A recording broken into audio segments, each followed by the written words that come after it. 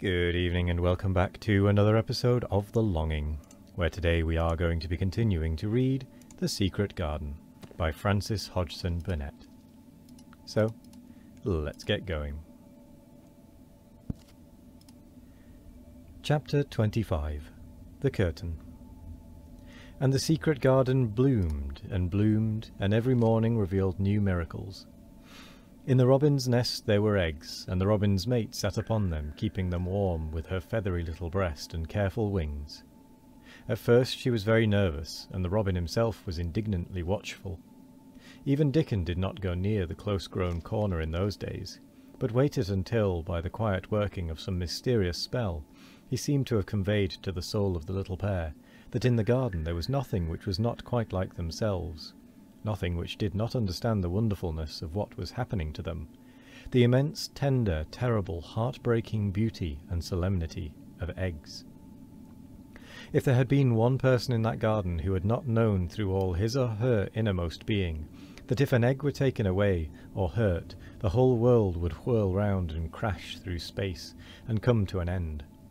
If there had been even one who did not feel it and act accordingly, there could have been no happiness even in that golden springtime air. But they all knew it and felt it, and the robin and his mate knew they knew it. At first the robin watched Mary and Colin with sharp anxiety. For some mysterious reason, he knew he need not watch Dickon. The first moment he set his dew-bright black eye on Dickon, he knew he was not a stranger, but a sort of robin without beak or feathers. He could speak robin, which is quite distinct language, not to be mistaken for any other. To speak robin to a robin is like speaking French to a Frenchman. Dickon always spoke it to the robin himself, so the queer gibberish he used when he spoke to humans did not matter in the least. The robin thought he spoke this gibberish to them because they were not intelligent enough to understand feathered speech. His movements also were robin. They never startled one by being sudden enough to seem dangerous or threatening. Any robin could understand Dickon, so his presence was not even disturbing. But at the outset it seemed necessary to be on guard against the other two. In the first place, the boy creature did not come into the garden on his legs. He was pushed in on a thing with wheels, and the skins of wild animals were thrown over him. That, in itself, was doubtful. Then, when he began to stand up and move about, he did it in a queer, unaccustomed way, and the others seemed to have to help him. The robin used to secrete himself in a bush and watch this anxiously, his head tilted first on one side and then on the other. He thought that the slow movements might mean that he was preparing to pounce, as cats do. When cats are preparing to pounce, they creep over the ground very slowly. The robin talked this over with his mate a great deal for a few days, but after that he decided not to speak of the subject, because her terror was so great that he was afraid it might be injurious to the eggs. When the boy began to walk by himself, and even to move more quickly, it was an immense relief.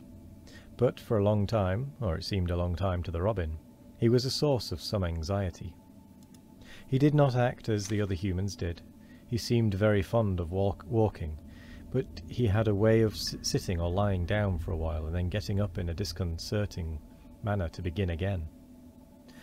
One day the robin remembered that when he himself had been made to learn to fly by his parents, he had done much the same sort of thing. He had taken short flights of a few yards and then had been obliged to rest. So it occurred to him that this boy was learning to fly, or rather to walk. He mentioned this to his mate, and when he told her that the eggs would probably conduct themselves in the same way after they were fledged, she was quite comforted, and even became eagerly interested, and derived great pleasure from watching the boy over the edge of her nest, though she always thought that the eggs would be much cleverer and learn more quickly. But then she said indulgently that humans were always more clumsy and slow than eggs, and most of them never seemed really to learn to fly at all. You never met them in the air or on tree-tops. After a while the boy began to move about as the other children did, but all three of the children at times did unusual things. They would stand under the trees and move their arms and legs and heads about in a way which was neither walking nor running nor sitting down. They went through these movements at intervals, every day, and the robin was never able to explain to his mate what they were doing or trying to do. He could only say that he was sure that the eggs would never flap about in such a manner. But as the boy who could speak robin so fluently was doing the thing with them, birds could be quite sure that the actions were not of a dangerous nature. Of course, neither the robin nor his mate had ever heard of the champion wrestler, Bob Howarth, and his exercises for making the muscles stand out like lumps. Robins are not like human beings. Their muscles are always exercised from the first, and so they develop themselves in a natural manner. If you have to fly about to find every meal you eat, your muscles do not become atrophied. Atrophied means wasted away through want of use. When the boy was walking and running about and digging and weeding like the others, the nest in the corner was brooded over by a great peace and content. Fears for the eggs became things of the past. Knowing that your eggs were as safe as if they were locked in a bank vault, and the fact that you could watch so many curious things going on, made setting a most entertaining occupation.